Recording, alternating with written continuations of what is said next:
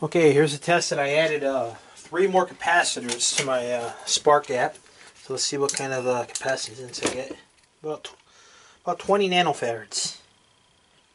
20 nanofarads. So that should be twice as powerful as it was before. So let's give it a whirl, see what happens. Okay, so we got a spark here.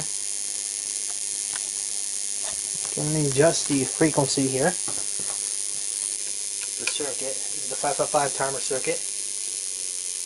Slowing it down.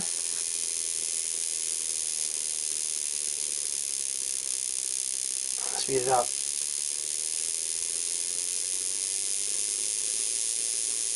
Now that's the max at this capacitor. Now if I swap out that capacitor I can get a lot faster.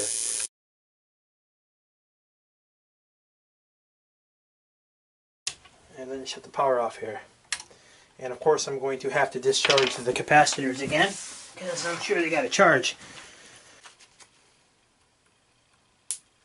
Yeah, see, that was bigger. Twice the spark. So yeah, we know that that's working pretty good.